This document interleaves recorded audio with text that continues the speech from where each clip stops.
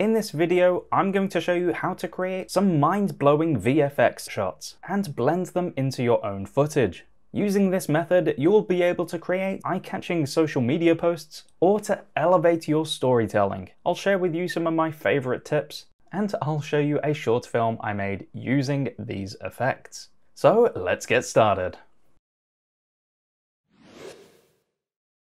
I'll be using Runway's Gen-3 video generator to create these VFX shots. So to start off with, you need a video. I was thinking what could be a cool visual effect, and I think explosions are one of the more impressive effects you can do. So I filmed myself getting into my car, and then I want to generate the car exploding after I get into it. So for best practice, you want to have your camera locked off on a tripod, or in this case, I just propped up my phone on a table outside. Now, you want to make sure you've locked focus on the objects that you want to stay in focus. Otherwise, if you leave autofocus on, the focus could jump around depending on what's happening in the scene. You also want to make sure auto white balance is off, otherwise there could be shift in color tone throughout the video. So what you want to do is take a snapshot or still frame from the video at the point of where you want the effect to happen. So in this case, it's when I get in the car, I will pause the video and take a screen grab. Alright, so I'm in Runway's website and I'll just click Get Started. So I'll add the screen grab of the car into here. And you get to choose whether you want this as your first frame or your last frame. What this means is if you choose first, this image will be the start of the video and then it will change from here. But if you use the last frame, then this is what the end of the video would look like. For this first one, I'll just choose first. Now for the prompt, I want the shot to be as still as possible, so it's best to use words like still or static shot. And in this one, I've put still tripod shot of a car exploding. The camera remains still. And I'll just choose 5 seconds for this. So I'll click generate. All right, and that looks pretty cool. There's some amazing looking fire and smoke simulation happening there. That's really, really impressive. And as you can see, the shot has remained still, which will help you with stitching it into the original footage, which I'll show you how to do shortly. Now I'll try it with the last frame option. So this may look like this video, but kind of in reverse, as it should explode first and then revert back to the car. Okay, that's really interesting. So as you can see, it starts off with the car on fire and loads of smoke, and then it just gradually disappears. I think it's done a great job. What's really cool is you can see the shadow of all the smoke on the ground, and those little touches just add to the whole immersion and realism. That's really cool. Okay, so now let's have a look at transforming and growing. For this one, I got inspiration from Runway's video where they made a plant grow while someone was spraying it. To start off, I'll just start with a simple image of a plant I took and let's make it grow. And then I'll show you a video with myself and the plant in the same video. You may have to play around with the prompt as sometimes the shots don't remain static and they kind of change the camera movement. But for these kind of videos, we want to keep them as still as possible if we want to blend in with the original footage. So I tried a few different prompts on this one, and this is the video I got when I put in the prompt of a static shot of a plant, the plant morphs into a bigger plant. So if you just keep experimenting with prompts, you will get the results that you're looking for. And I really like the look of this video. It's a really cool visual way to kind of show a plant transforming or growing. And it looks pretty realistic, to be honest.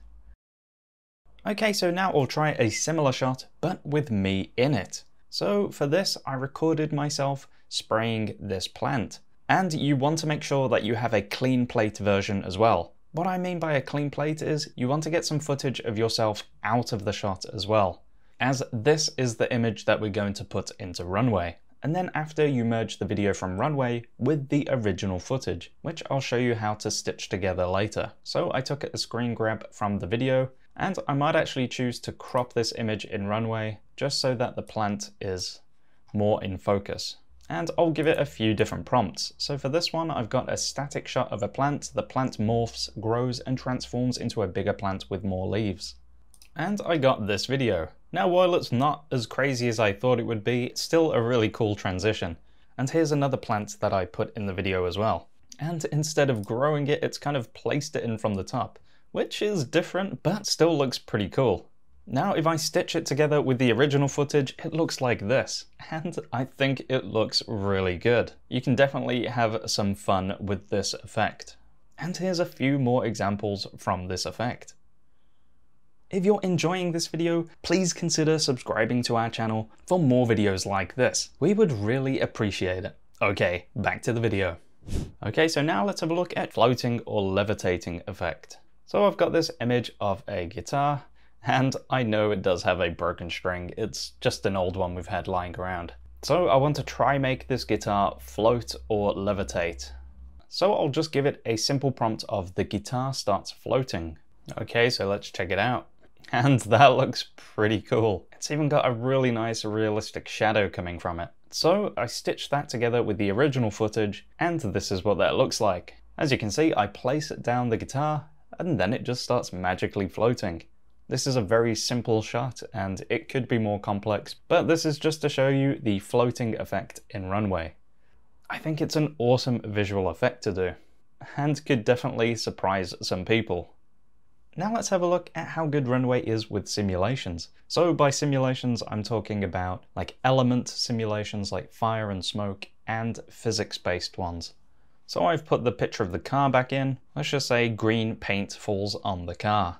And as you can see, it's done an awesome job at simulating paint, and it's incredible how it actually knows there's a car there and the dimensions of the car, and the paint realistically falls down onto the ground from it. It's really, really impressive. So as you saw earlier on in the video with the smoke and the fire, it does really well with physics-based simulations. And here's another one where giant leaves fall down.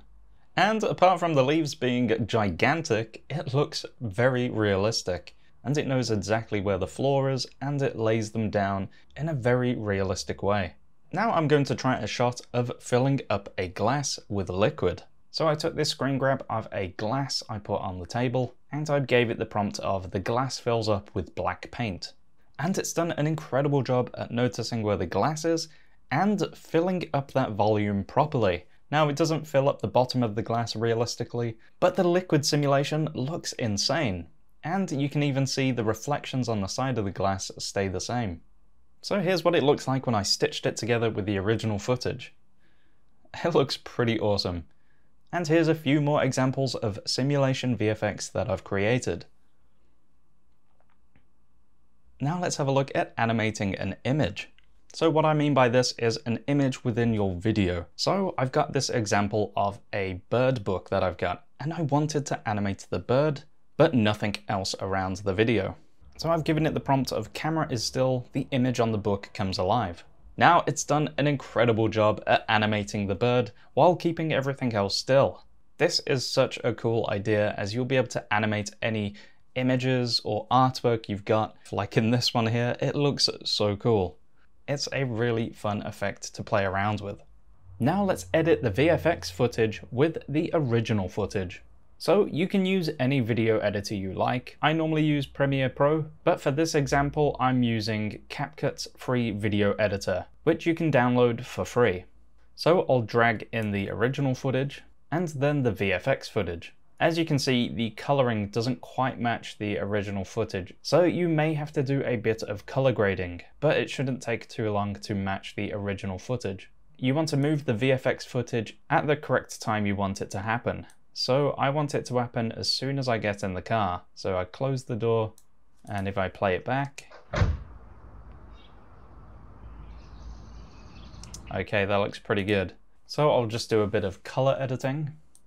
Make sure to go to the adjustment tab on that video and adjust the color grading just so it matches up with the original footage. And you can also choose to put a mask on it. So I've gone for a circle mask here. So as you can see, it creates a mask around that specific video file. And you can choose to feather it as well if you want the edges to be a bit softer. And you can also come to animation and put a fade in effect so that when this clip starts, it fades in. And then I like to use this adjustment tab up here to put in a adjustment layer on top. Then this allows you to change the color grading for the whole video. And if you want to add filters over the top, you can come to filters up here and then drag and drop them down, and this will also color the footage. So it gives it a bit more of a filmic look. So have a play around with these to find ones that you like. And then what you can do, you can select all your layers, right click and then select create compound clip, and this will merge them all together. And then what I like to do is add some camera movement to it. So if you come over here to transform, you can click on this add keyframe, and I'll move that keyframe to the start of the video. And then if I go to the end of the video, if I scale in, it will add a keyframe at the end of the video. So now if I scrub through and play it back, it will do a zoom in.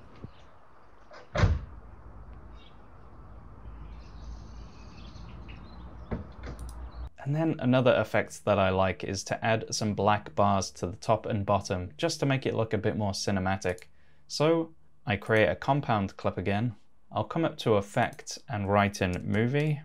And there's one here called movie, and I'll drag that on. And it adds these really cinematic bars on the top and bottom. So we play that back.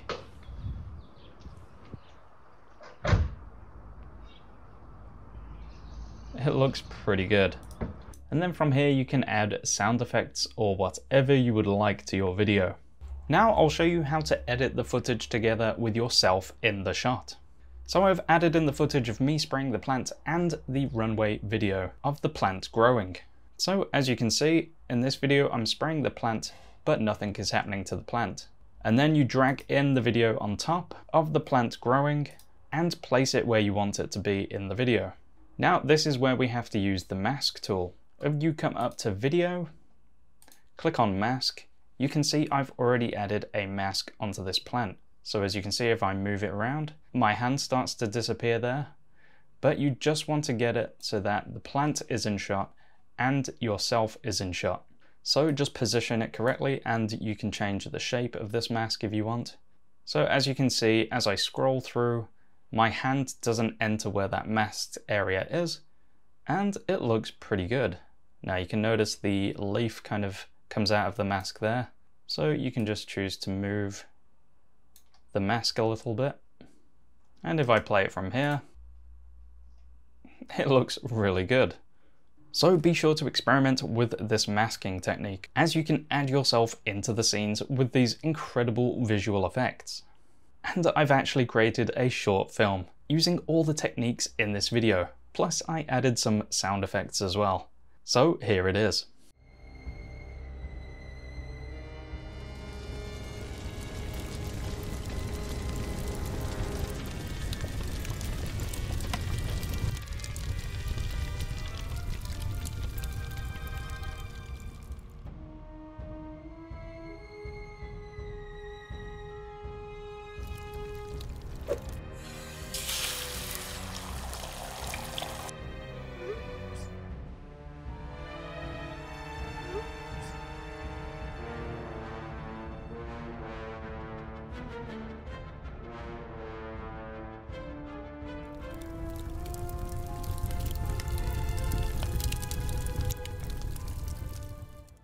I am really happy with how that video turned out, and it just shows you don't need to have a huge budget to create some really good looking visual effects shots. Okay, so we've reached the end of this video, and I hope you can see how powerful this tool is for creating some insanely good VFX. I urge you to go test it out, try create some awesome looking shots, and just have fun with it.